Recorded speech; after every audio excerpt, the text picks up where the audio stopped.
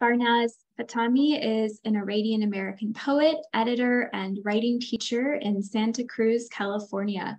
Her debut book, Sister Tongue, won the 2021 Stan and Tomwick Poetry Prize, selected by Casey Trey Smith, and is forthcoming from Kent State University Press.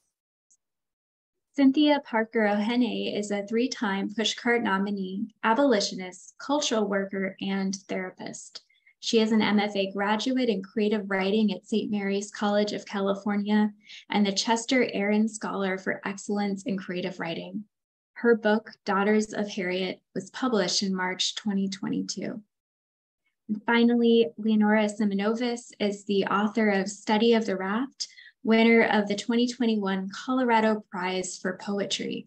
Her work has appeared in Gargoyle, Quelly Journal, Diode Poetry Journal, Tinderbox Poetry Journal, and the Rumpus, among others. And she has been the recipient of fellowships from the Women Who Submit, VONA, and the Poetry Foundation. So thank you, all of you, and I am going to turn it over to you, Leonora. Thank you, Elizabeth. Can you hear me okay? Yes. Okay, perfect. I think I speak for all of us when I say that we're very, very thankful and honored and privileged to be here. We want to thank Elizabeth and Brooke and Anna and Patrick for all the work they've done to publicize our workshop and also to help us with connectivity and all of these things. And thank you everyone who's here today. We really appreciate you taking the time to come and share some time with us and to listen to some poems and do some writing and take care of yourself that way. So I want to begin by just giving a little intro to our workshop. We are 3 writers from different backgrounds, and our works intersect and are in conversation with one another. And they engage with the ways in which history has shaped our identities and the identities of the communities that we belong to, as well as how language is both a tool and a weapon, particularly in relation to politics and the marginalization of women. Like Emily Dickinson before us, we challenge and question the boundaries, constraints, and societal expectations that keep us from telling our truths and our stories. The themes we have identified in our panel continue to influence our work as creative artists and storytellers who understand the importance of language as a means of expression and also of interacting with the world around us. So the way this panel is going to work is that we have divided it into 3 sections, and each section has a couple of themes. Each of us is going to lead one of the sections where we're going to talk a little bit about the themes, read a poem each, and then have a short conversation. At the end of the 3rd panel, we'll have a short Q&A session. And after that, we'll have a writing session. We have some prompts for you that Elizabeth will distribute. And then if we have the time, hopefully we do, there will be some optional sharing. So the first section is language and history.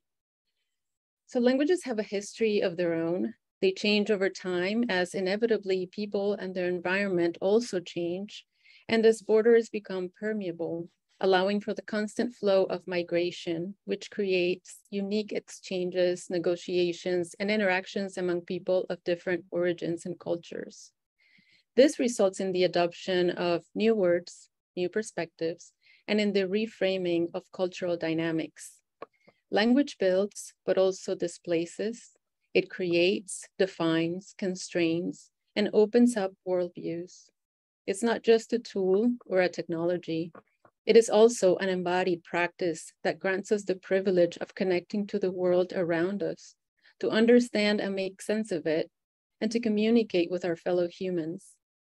Language locates us within space and time. It names our joys and fears, our silences. Language is history, for without it, history would not exist as we know it today. History, on the other hand, relies on the power of language to exist both as discipline and as memory.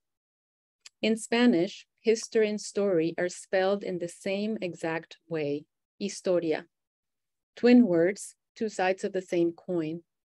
Our stories are an important part of history, and poems can be a way to tell those stories, to speak about and within the silences. So I'm going to read a poem titled Phobia, which means fear of cockroaches. Phobia. It wasn't so much the smell of rancid oil, but how they starred the ceiling, many-legged nightmares falling on our beds. If I paid attention, I could see their constellations shifting.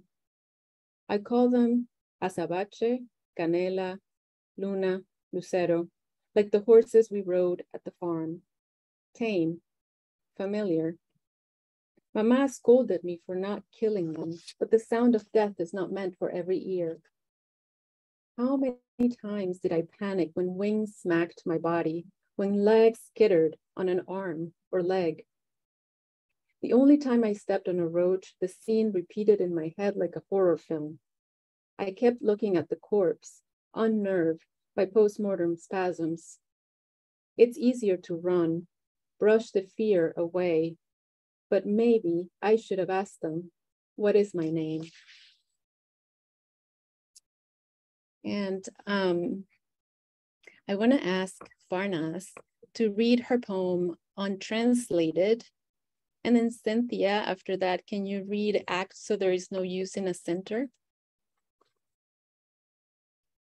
Thank you, Leonora. It's great to be here.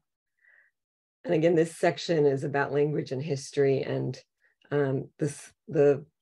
so much of the book, my book, Sister Tongue, is about what it means to reckon with the inheritance of language, of political context, of culture, and what it means to refuse some of the limits that are given us, the sort of options that are supposedly set for us as women, as writers, as humans.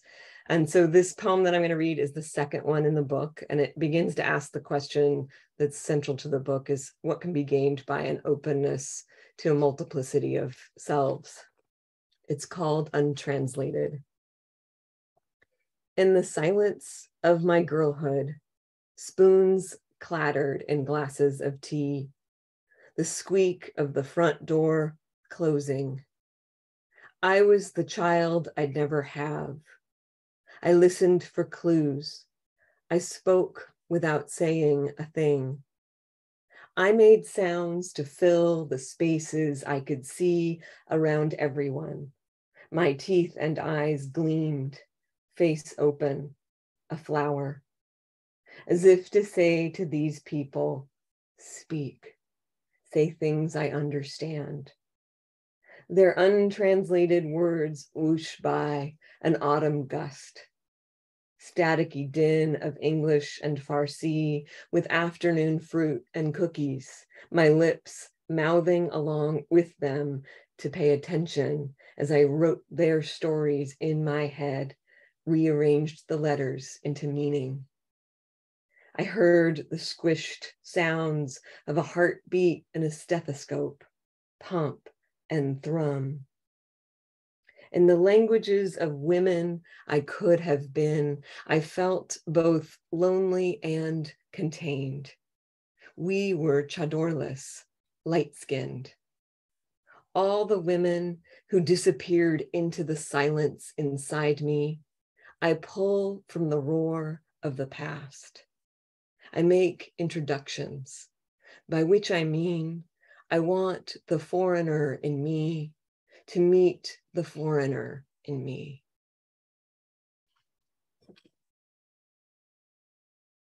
Thank you, Farnaz. Cynthia, would you read your poem? Yes, I'm going to read Act So There Is No Use in a Center. And when I talk about language throughout, I'm talking about liberation, using language for liberation and revolt, using language as culture, and those of us whose initial language was not English, but that we speak the language of the colonizer.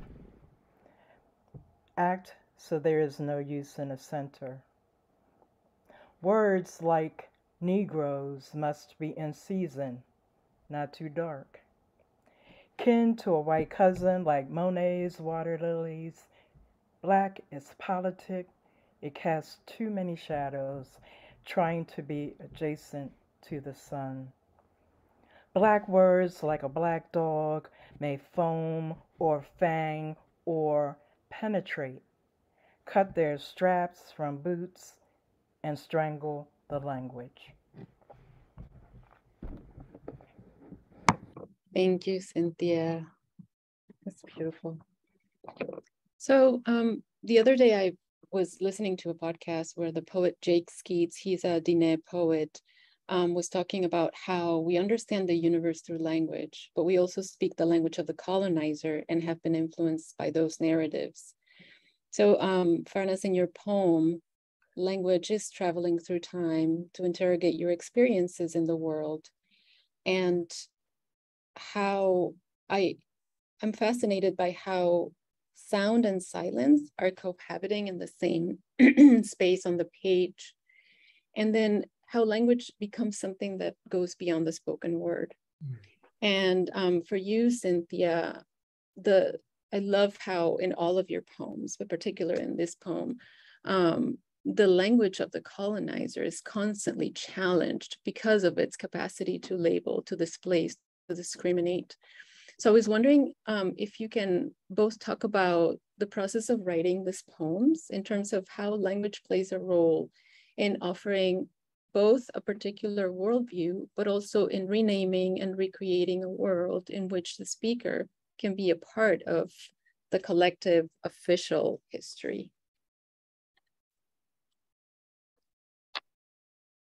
Yes. Shall I go first? I'll jump in. Sure. Yeah. I grew up in a household. I want to say, this is very important to this poem, that I heard both English and Farsi, but was not necessarily expected to be understanding the Farsi. And I'm sure that I'm not alone. I know that's such a common both immigrant and immigrant child experience, to have that sense of language.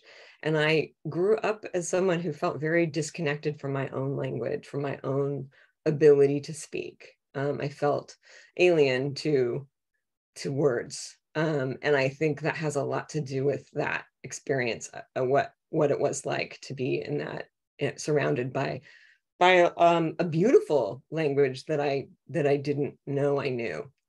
And I think the poem was really important to try to grapple with.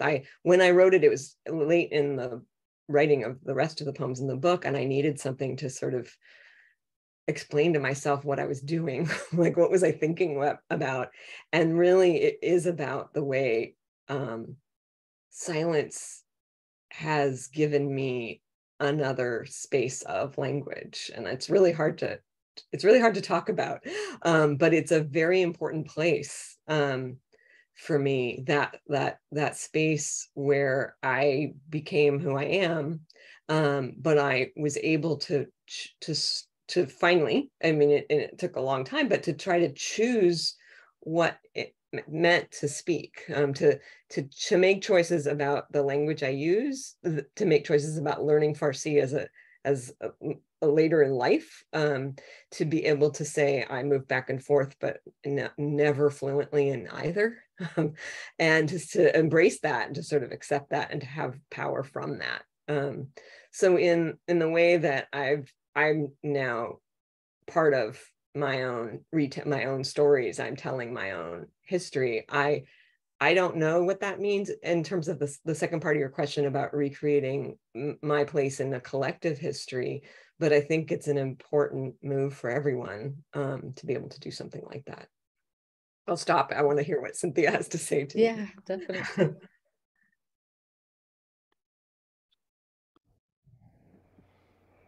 So there's a quote that I found by Saidiya Hartman that says that it's about giving the words of a slave the same weight as Foucault, and that's what I live by. That I take the words and I rearrange them, I end them, I use them as weapons to disturb the comfortable and provide comfort to the discomfortable. So um, I too have that background. I think of silences when we talk about language because I mean, when you silence a people, then their language becomes unimportant. You don't get to really express who you are authentically. Um, but my goal in EXO, There Is No Use in a Center, is to talk about that um, using using language as a black woman is not, no one cares about what a black woman thinks about or feels. And we see this every day in the country, so that when we are vocal, the move is to silence us or to diminish us in some sort of way. I think that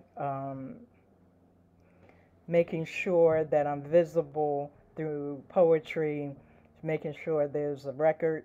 That's how I see it, as the being a part of the official or collective history, to talk about the collective in terms of how Black people live and feel in this country.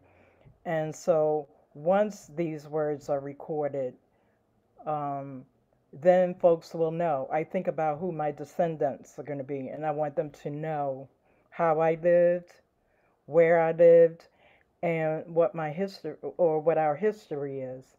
And so Toni Morrison talks about that a lot, that um, reclaiming history is the present, and we must reclaim it because we will lose the cultural memory of our culture. And I'm not interested in assimilating. I'm interested in being where I come from, who I am, and and so I use language to do that. That's so beautiful. Absolutely, I agree. I mean, and the idea of our words serving as an archive for our truths and the truths of our people, our ancestors. I believe in that. Like, even if people say, I don't read poetry, the words are out there. Someone's going to read them and they're going to impact someone as well. I know that in my book, and particularly in this poem, I'm talking about fear. And it's a book where I talk about the consequences of colonization and what it has done to our people, what we have lost. And one of the things that I talk about in terms of fear is the fear of being harmed by another. And in my case, you know, it was the government and having to leave my homeland. And so, you know, I talk about the cockroaches, but the cockroaches are a metaphor for something else, right? And so how do you name your fears and why? And what does that mean? And for me, that means speaking up. And in naming them, I am also making them visible for me, but for others as well.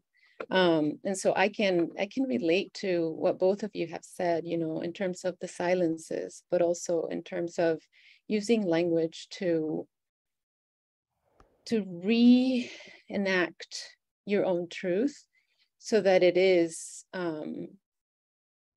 it becomes an archive of the collective communities that we belong to. So we are out of time for this part of the panel, but sorry, that's my timer. I'd like to pass the baton to Farnaz, who is going to guide us in the next section of the panel. Yes, thank you. And as Elizabeth said, we're not using the chat function or not using the raise hands feature right now, but we are hoping that people will have some questions, and there's time after the 3 panels for questions and answers and more conversation. So we've divided this into 3 themes, 3 sections with 6 themes, and it's sort of an artificial division because we know that all 6 of these themes that we've focused on really speak across to each other. They speak clearly to each other, and they're so related. So this section is about gender and patriarchy, but obviously there's so much about language as well. As I consider all 3 of our books together, I think they're as words, as work, a testament to the way that even when women don't survive the forces of patriarchy, their memory does. And this memory can inform the way their legacies find agency and power, and hopefully through our words. Each book, Study of the Raft, Sister Tongue, and Daughters of Harriet, is strengthened by a reshaping of language against patriarchy.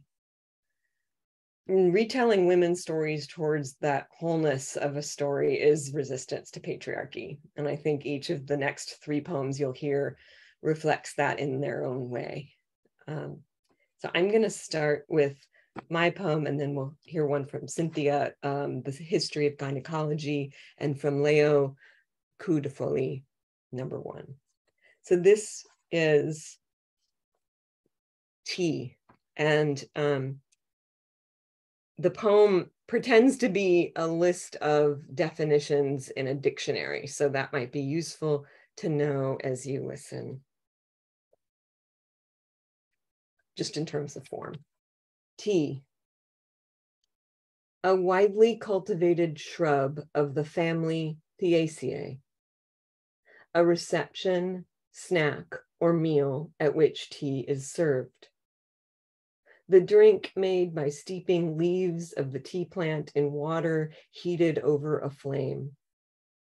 From the 1980s on, definitively not chai, the spiced, sweetened Indian drink with added milk. In Farsi, chai. Served in glasses to cup in your palm, though traditional glasses have metal holders for protection.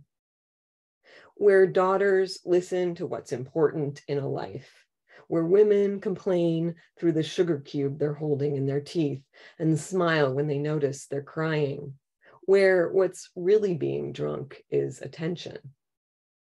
Space of not ritual. I learned that there aren't really rules for tea. I like the noisiest women best. I perform what I know of hierarchy, of who serves whom, and think, I'll never have daughters who serve me tea, relieved there's a place for me here. To serve the tea and behave, to look like I know what that means. Bitter amber drink to wash down sorrow and fear. Tannic tonic, homeroom, safe word. Whisper chai when they ask you what you want. It's never greedy. Synonym, respite, memory, name among women.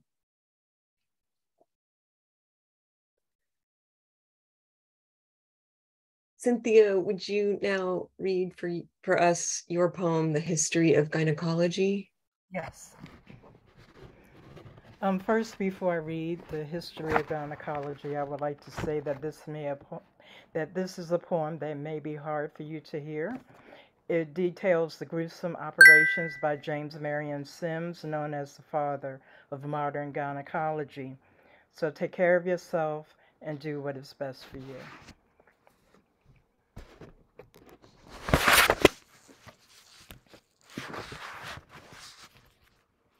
The History of Gynecology. The enslavers cage the black girls first. They lop off the braiding and fingernails, which they place in a clamped gunny sack with oddments, nettings, peeled eyes, Negro repellent, disintegrated limbs, and assorted mason jars teeming with enslaved menstrual blood and scraped labia wounds for surveillance. Dr. Sims slashes the whistling gorges in the experiments he loved. The way a Hottentot scorches in a frankincense of fistulas draping the operating table. Only savage black girls possess the Hottentot. These savage black girls buckle under the top of dismemberment, an unbraiding of the feminine, the braiding, Dr. Sims thought, Baroque and Aboriginal Jew, the elongated tufts from the black savage girls, pre-owned Hottentot, now fur pelts, dressed the shoulders of his waltzing wife on alpine nights, while black girls, these savage black girls, Lucy, Annika, and Betsy, who possessed a mold, an ethereal Hottentot, prepared mistress's hibiscus tea and tea cakes. However, Mistress Sims wanted something more.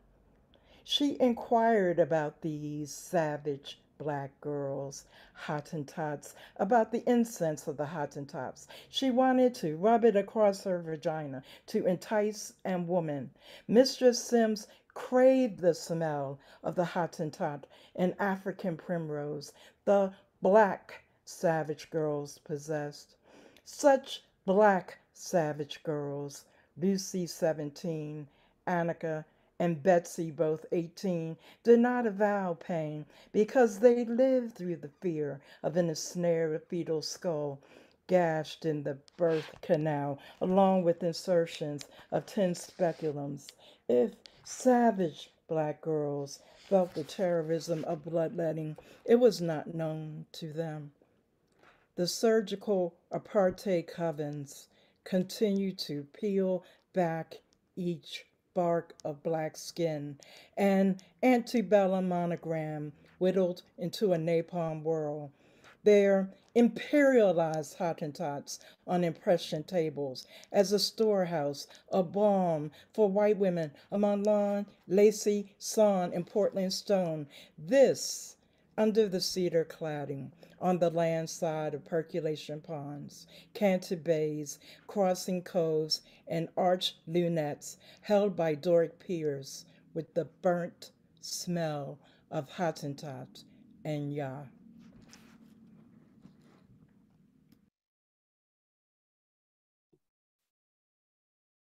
The poem takes my breath away.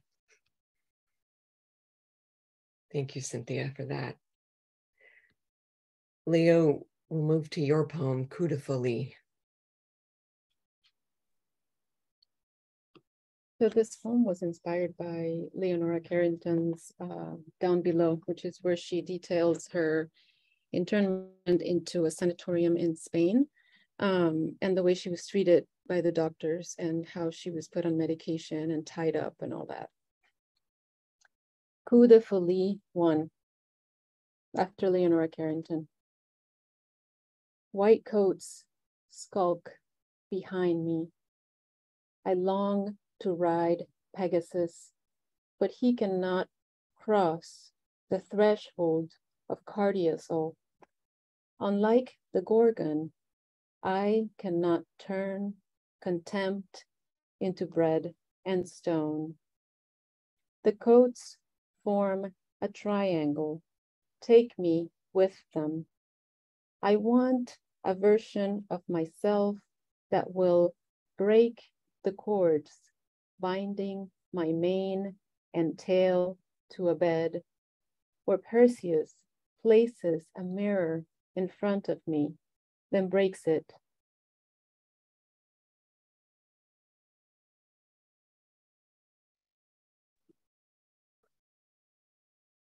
Oh no, I lost Leo. Did other people? Yeah, she's frozen.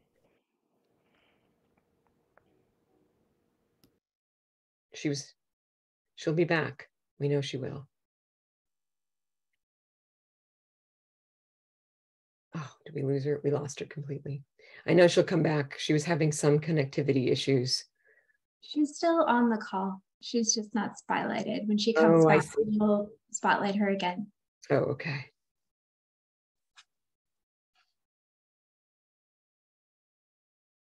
She's still on. Yeah, there she is. I'm gonna. Sorry, everyone. I'm having connectivity issues. Do you want to? Do you? Are you there now? Can you hear? Yeah, I'm here. I'm Great. here. Yeah. You hadn't quite gotten to the end when we lost you. No, I was almost at the end. This is Yes. like a cliffhanger. Perseus and placing the mirror. You can go back to Perseus. Perseus places a mirror in front of me, then breaks it. He doesn't understand. I worship myself because I see myself complete. Thank you. Thank you. Sorry your poem got interrupted. It's so powerful, and because I see myself complete, it's just such a fabulous ending for what we're talking about. So when we're talking about all three of these poems, I really am thinking about how when women are silent, and especially when women are silenced, the forces of patriarchy win. And each of these poems, I think, are acts of resistance to those forces in the way that they shape a new story, which comes from agency or strength. And what I'm seeing as new story is the reclaiming of forgotten history, and in the choices to tell the story in a specific way, in the urgent and necessary shift in perspectives away from a male-centered I. So each of these poems is very different from the others, and each has a very distinct and, I think, well-crafted voice. And I wonder if each of you would be willing to talk about the voice or voices in the poem, and what does that term mean for you in your particular poem, and how did you find that voice and craft it or revise it? Maybe what were some of the things you were really conscious of in terms of not only who is speaking, but who, for whom, and to whom in each of your poems?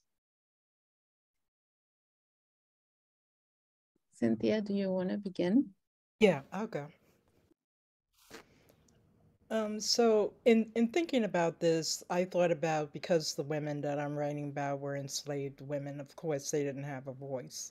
However, I feel I'm the amanuensis for them, so I'm speaking in their voice, hopefully getting across that history that has been hidden, so that folks will know exactly how gynecology came to be in America, and the fact that black women were used to breed, so, and which is the source of wealth. So that is how America became the wealthiest nation in the world, through slavery and the breeding of slaves. And also, I wanted to talk about how James Marion Sims wrote a book talking for Betsy, Annika, and Lucy, by saying that they volunteered and were willing to be the lab rats for these experiments, which is absolutely insane. And also that enslaved women could handle this type of pain because white ladies couldn't. And so when you go to the gynecologist and you see the speculum, think of Lucy, Annika, and Betsy.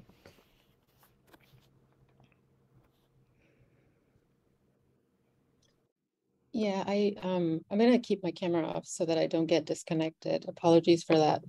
I do find some similarities between my poem and Cynthia's, because this poem actually has two parts. And the second part, I write about my aunt who suffered from mental illness and was hospitalized at a young age and has remained there for the rest of her life. And so the way in which Leonora Carrington describes this stay in the sanatorium is quite disturbing. And it does remind me of a lot of the issues that are coming up with healthcare in particular, in regards to not just women, but also members of the LGBTQI communities, and how their issues are disregarded, and also misunderstood, sometimes on purpose, sometimes not. But in this particular poem, I was thinking about two things. One was the idea of women as mad, especially when they speak up and they try to assert their rights and say what they want, and especially when they talk about desire. And two, how those women are able to express themselves in literature, and how many of those works were considered minor or subgenres rather than, something bigger that was a part of the canonical literature. So when I was writing that poem, I was really thinking, I was first of all thinking about my aunt, but I was also thinking about all the women who have had to fight to be able to write, to be able to do what they want, to be able to be heard, to be able to be taken care of. And I think that, all of our poems sort of intersect that way and are in conversation with each other in that regard.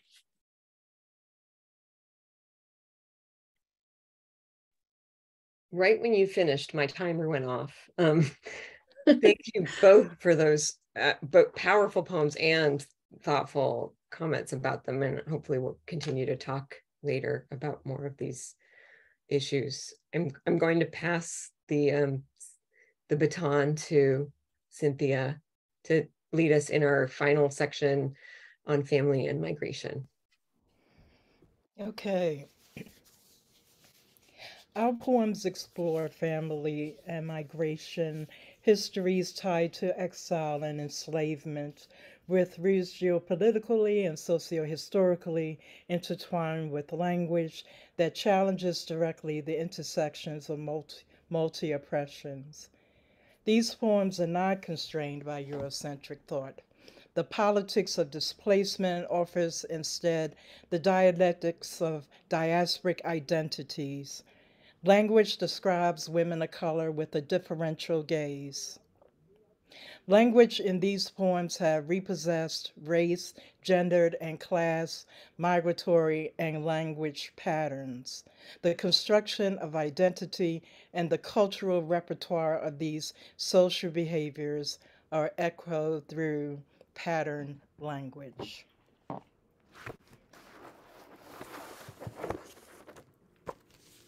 So I'm going to, oh, I'm sorry.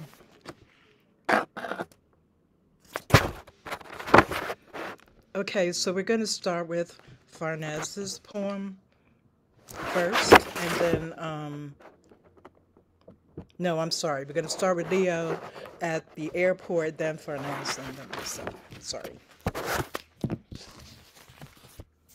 Okay. So this is at the airport.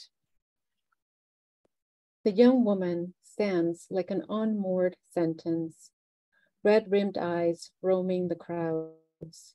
Next to her, a young man, her boyfriend, and her mother. He lifts his hand as if wanting to touch the parts of her he wants to remember, but the woman has already turned the page. Sometimes the only way out is to step into the fable of another existence. Every few minutes, a flash of military green, raised voices, another passenger detained and hassled for a few dollars. Things to remember. You are a one-way ticket. Say goodbye, not hasta luego. To leave is to tune into your own unraveling, to understand that forever is also never. The woman holds her loved ones, stands up, wobbles, straightens.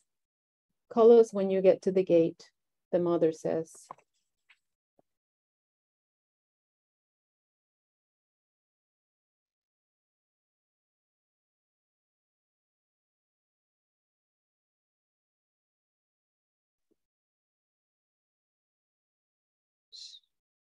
Shall I go? I think so. Okay. I love that poem, Leo. This is Farnaz. It's a long poem in 3 parts. Farnaz. 1. Our parents argued in a language we didn't understand. We were born in Las Vegas or Tehran, twin cities of fantasy and chance.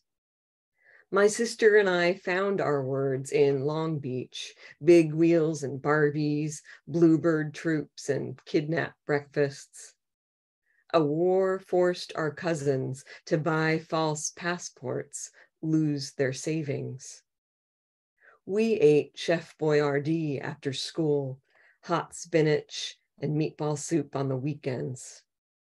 I yelled into a phone so my Iranian family could hear me. I learned I was the silk carpet my mother didn't own, the casino payout my father kept chasing.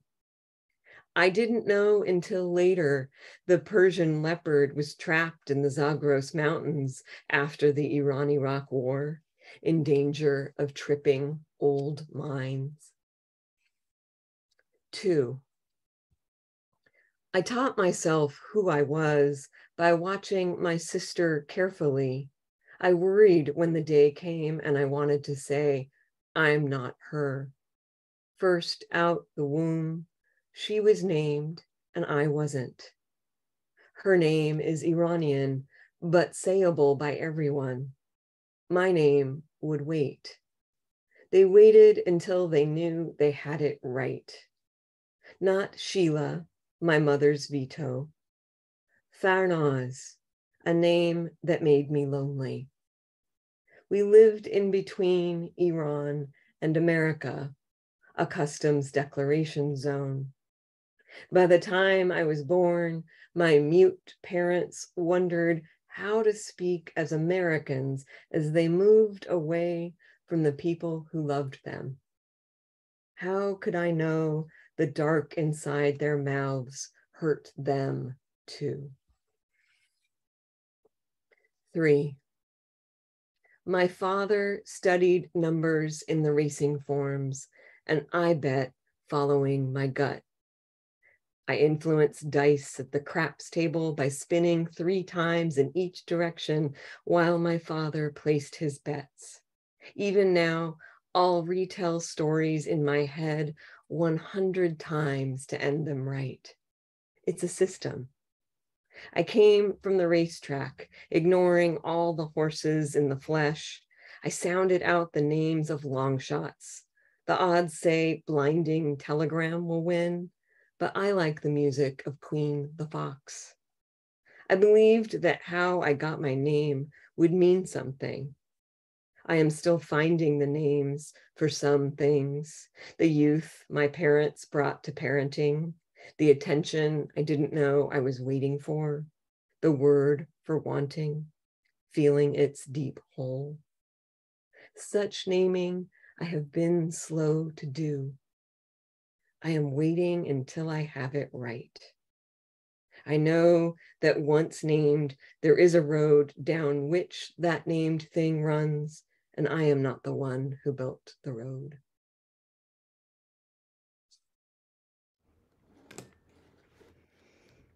Yeah, I really think our poems tie together nicely. I'm going to read Greyhound Bus Station, 1950. B, the gift shop sales clerk, wore the scent of Virginia on her feet. She walked hard, like farmhands do, but she was beginning to understand northern habituals, going to beauty shops, buying greens at Food Barn, dropping her aras. But Jim Crow wouldn't leave her alone. He kept showing up when she tried on sassy chartreuse hats with 9-inch feathers bowed around the brim for Wednesday 5 o'clock service at Enon Baptist Church. Lucky Brown cosmetics, reddish Savoy pumps at Florine's, The maid company's policy did not allow grease stains on the merchandise, so she stepped over the Sapphire's brim's wee crown colored heads.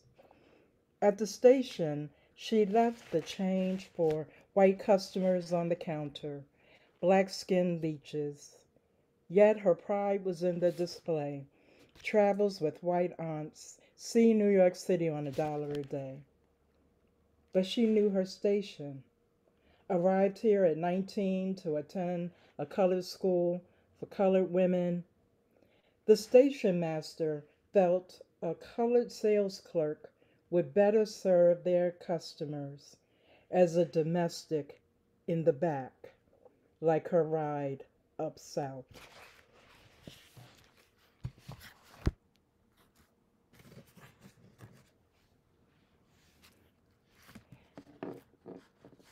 So I would like to pose this question for our discussion.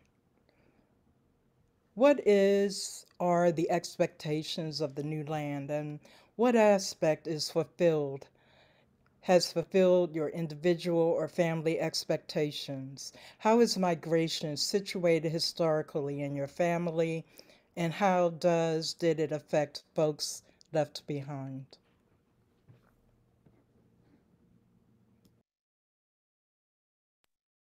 I can start. So when I wrote at the airport, I actually wanted to write about my experience leaving my homeland. And for those of you who don't know, I'm an exile, so I don't get to return. I don't have a home to return to. So it was very difficult. It was very painful trying to write about that. And finally, someone gave me a prompt and they said, you know, think about looking at it through the lens of a camera and just zoom in. What do you see?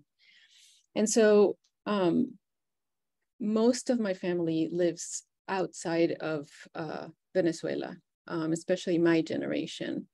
But those who are left behind are the elders because they can't leave, because they don't want to, because they would have to start over. And that's very hard when you're in your 60s or your 70s. So what happens is that there's sort of a disconnect between us as time goes by. You know, sometimes they are talking about places or people that I used to know and I have begun to forget, I'm sorry. And so that actually also begins to shift my own identity and my way of looking at myself, of seeing myself in this new land, and in my relationship to language, to my both my native language, which is Spanish, and to my second language, which is English. And I think for me, it's actually beautiful how both languages cohabit with each other, how they negotiate with each other, how there are things that I can't say in one, but I can say in the other. And which is why in my poems, I have a little bit of both.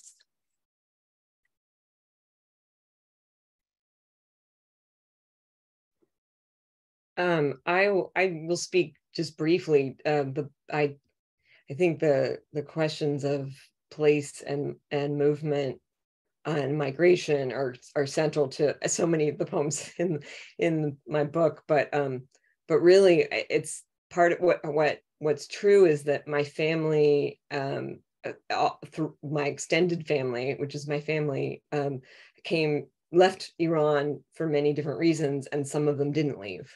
And so, and they left at different points in time.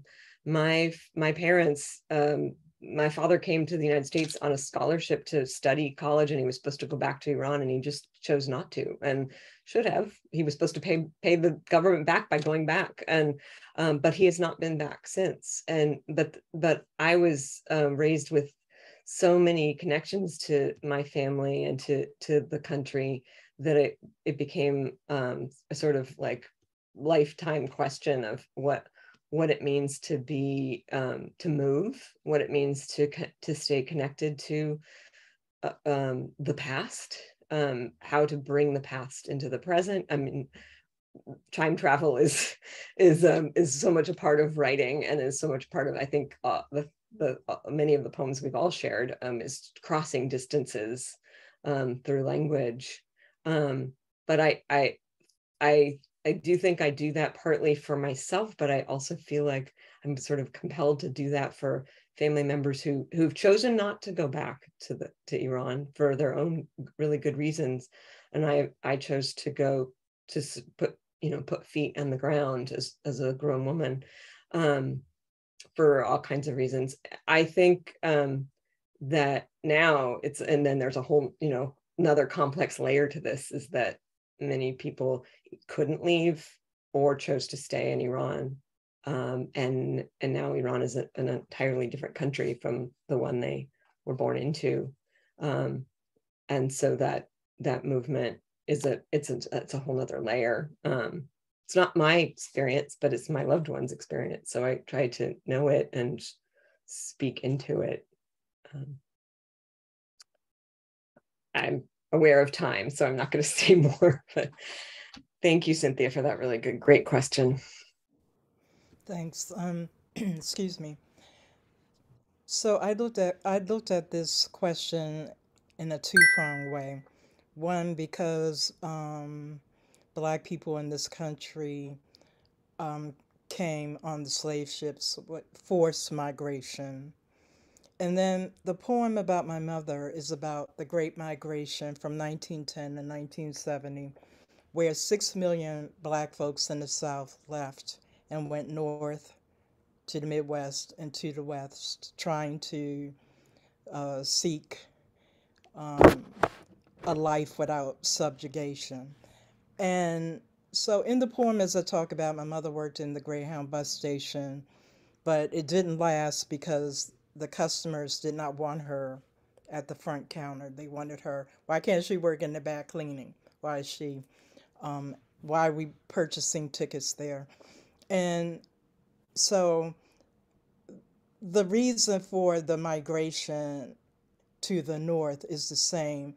It's similar to the migration of both of you. And it's that we want for our families what everybody else wants for their families. We want a better life. My parents met in their new town that they left. My father was forced to leave because he was 16, helping my grandfather to share crop in North Carolina, and he wanted a different type of life. He felt like, well, this is still slavery as a sharecropper, and went north where he met my mother.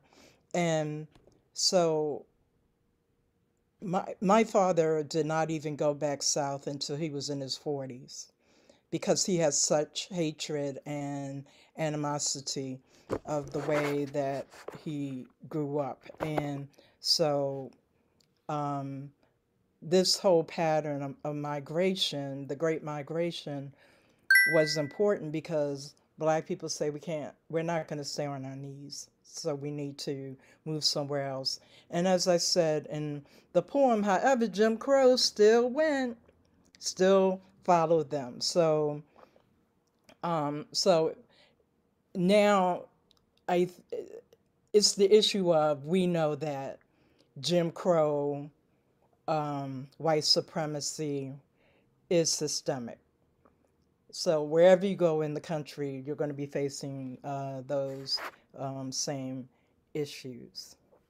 And also that when I think of my ancestors and my parents who are now ancestors, I was their wildest imagination, as they say in Black culture. I was the wildest imagination because I went to school, I did what they wanted to do. And so it's important for me to document that. And I would like to end the discussion by saying that in Leo's poem at the airport, this really struck me when Leo says, sometimes the only way out is to step into the fable of another existence. And to me, that's really what it's about. And then in Farnaz's poem, self-titled Farnaz, I know that once named, there is a road down which that named thing runs, and I am not the one who built it. Thanks.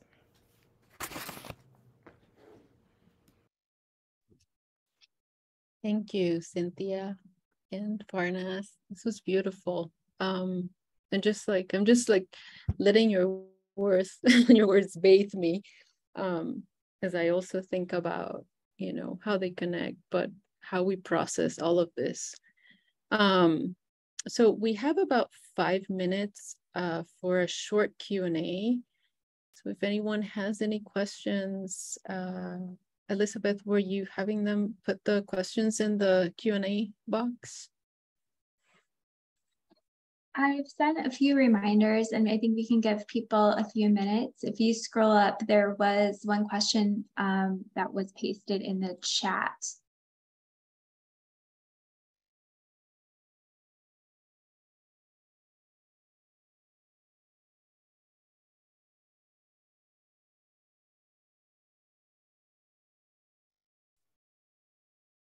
I might not be able to see it because I got disconnected, so I lost part of the chat. So if anyone can see it. I'll repaste it. Yeah, okay. Someone else has done that. Oh.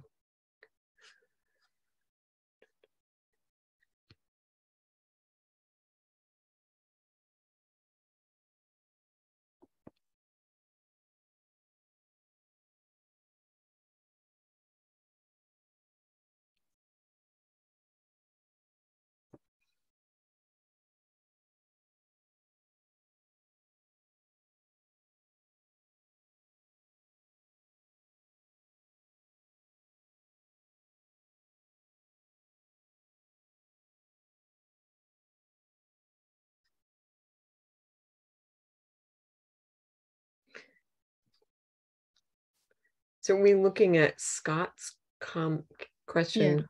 Yeah. Mm-hmm. I'll speak a little bit to that.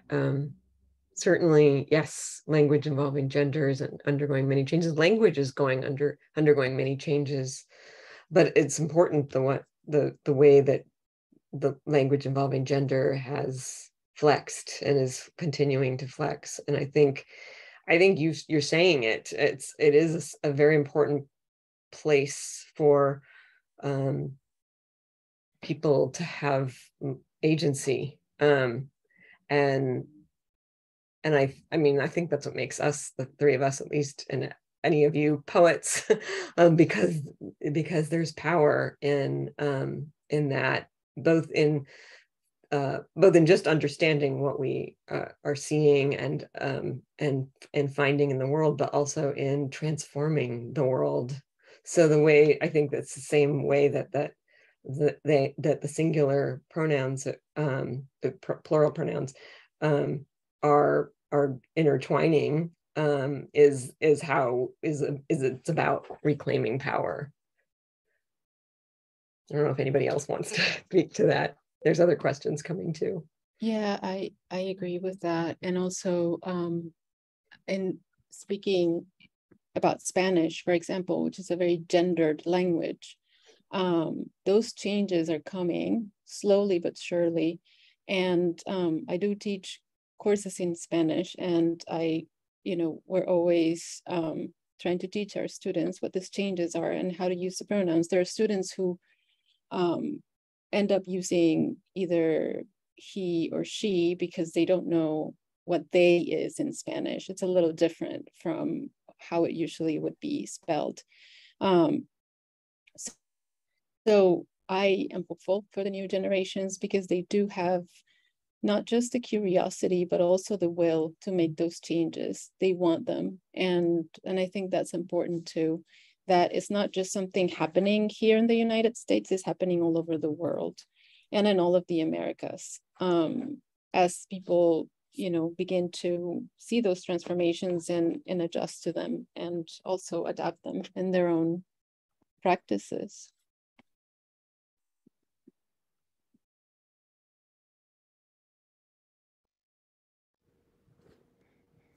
I can't see Scott's question, so... Oh, okay, I see it now. I don't expect language to be stationary. Language is always evolving and moving and shifting.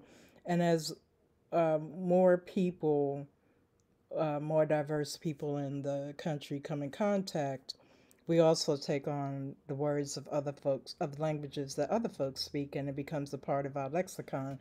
So, but in terms of gender, I think that gender is also specific to one's culture, how you identify, what words you use, um, and also politically. So, yeah, it's definitely going to be different depending on, and also even what region that you live in this country.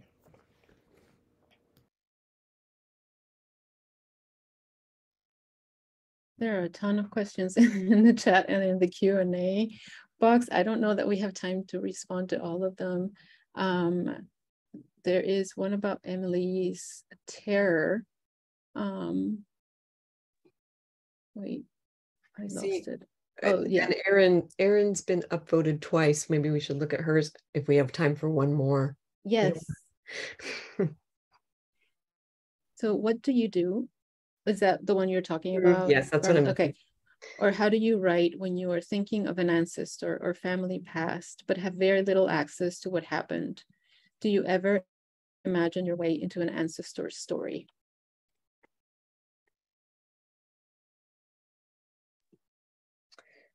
Yes.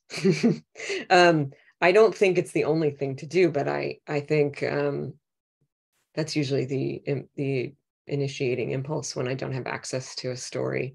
I'm imagining what many family members might say. I'm remembering stories that got told about that person. Remembering what I disagree with and what I agree with. And I love research too. I like to sort of write the imagined version and then go find out more.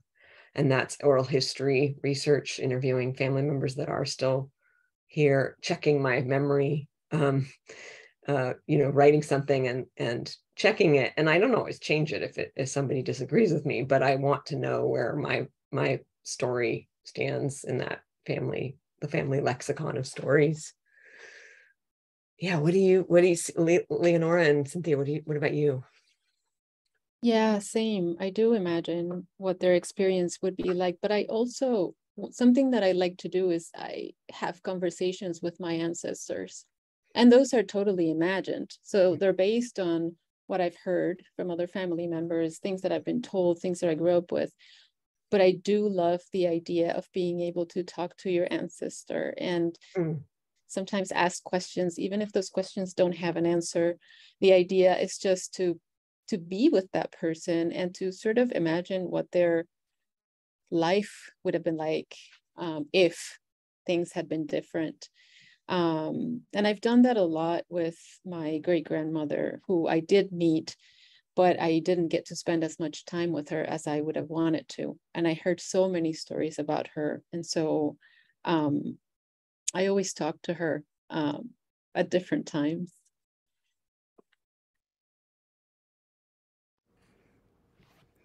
All of the stories that are in my book are oral histories that my mother relayed to me. My mother told me all the stories about my grandmother and my great-grandmother, and so I just made poems out of those. And so that it's similar to how I feel, about for my mothers, Betsy, Lucy, and Annika. It's my job to tell my ancestor stories, whether it's my direct ancestors or our collective ancestors. But I do have some family history that I can rely on to tell some of those stories.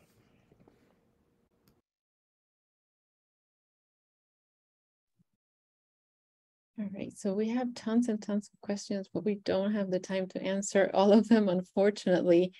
We do want to give you some time to write, and we brought some prompts. There is one prompt for each section that we discussed and talked about. Elizabeth, would you mind sharing those in the chat. So you are getting a document from Elizabeth that you can download. This document, I just shared it in the chat. It's also available on the SCED app attached to this program on the app. So it's in the chat and it's in the app as well.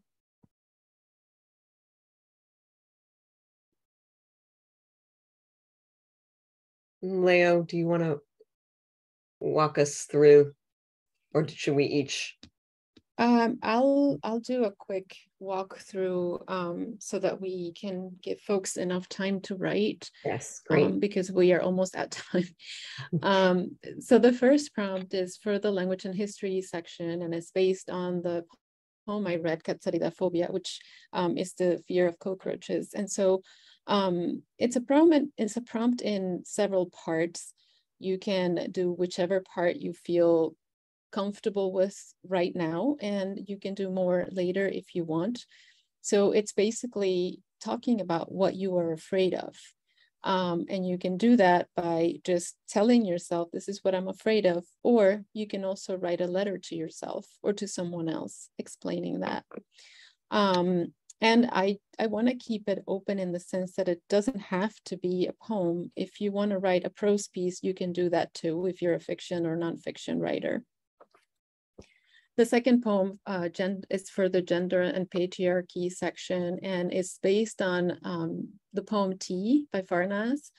And basically, it's asking you to use that poem as inspiration to talk about food items in your life or objects that carry more meaning than just what people can see. They can have, emotional, sentimental value. They can be related to family traditions, to things that remind you of others, loved ones who are not with you anymore. So I don't know, Farnaz, if you want to add anything to that. No, I think that it's an example of Carl Phillips. Always says you can take a prompt from any poem. You just look at the poem carefully and you can create a prompt every day for yourself. And so that's what I did with this one, is really to think about making a definition poem. But once you start writing definitions, you will take yourself somewhere different than this poem, and it might be a prose poem. It might not look like definitions anymore. So it's meant to let you go to be open. Perfect. And then Cynthia's poem for the family and migration section of our panel is an ekphrastic poem. And she gives you the definition of ekphrasis and gives you a couple of links too, if you want to look more into that later. So ekphrasis are poems or works written about works of art. There is an image that you can use for inspiration. And at the end of the document, there's a wonderful bibliography of Black women poets that I recommend you check out and use. So we're gonna give you about 10 minutes. And you don't have to write, a perfect thing. It's just a draft, an exercise to get you going, a little seed for maybe later. And you have the document with you so that you can keep and try any of the prompts at later times. We were really hoping you'd just pick one right now and just worry about one or enjoy one and not, and then yes, there's plenty of time. Yeah. All right, happy writing.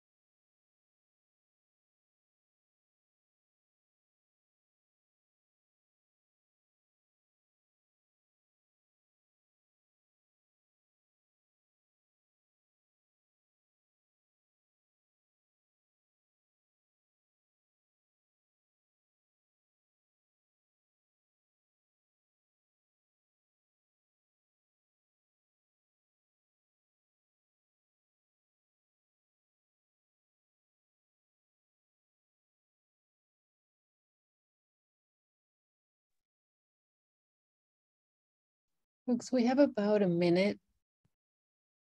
So if you want to sort of finish what you are writing.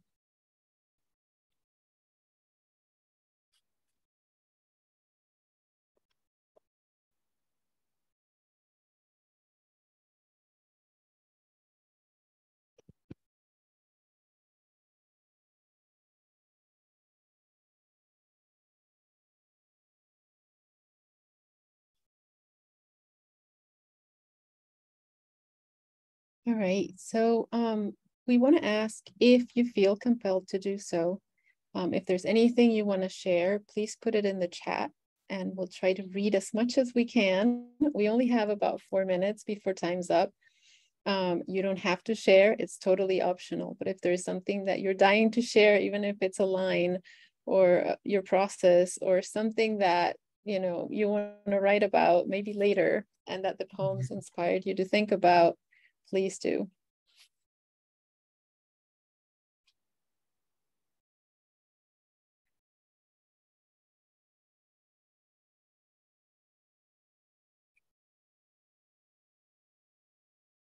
Thank you, Kate. Kate says, thank you for your insights in this prompt. I struggled to write about fear, but your vulnerability, all three of you helped me approach it. That's wonderful. Oh goodness, I lost it. Kat G says, wow, I found a lot of meaning from my mom's hair and my hair from the craftic prompt. Thank you. That's fabulous. Great. Lisbeth, about my fear of cockroaches. Yes, that is like universally shared. Wow. He pronoun, a male or man.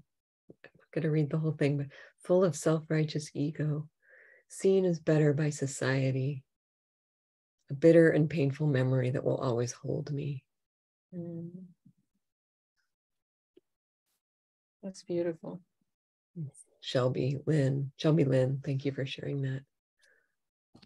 And yeah, this was our first lesson in pressure. Oh, I like that line.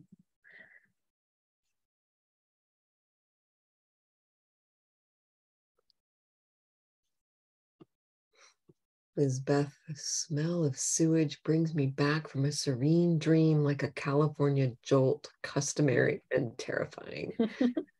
Yes. Smell of incest. Oof. Wow.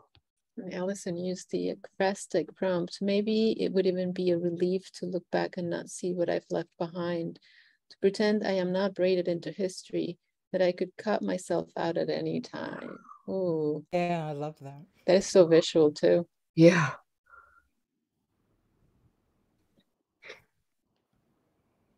Valerie, white freckled woman, mom, ashamed of ancestors being criminal debtors, no connection to past. Ooh. Something to interrogate. Evelyn, endometriosis excerpt.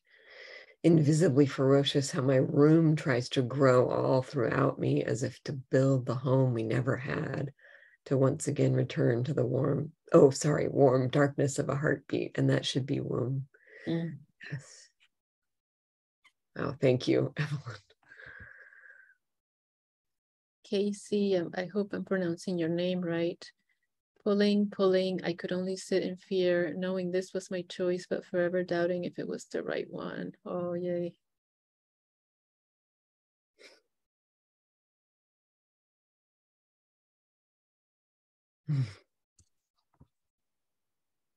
Oh, yes. Fear, that's a big one. And it takes so long to process, but it's totally worth it. Yeah, I'm doing that prompt many times. Thank you, Leonora.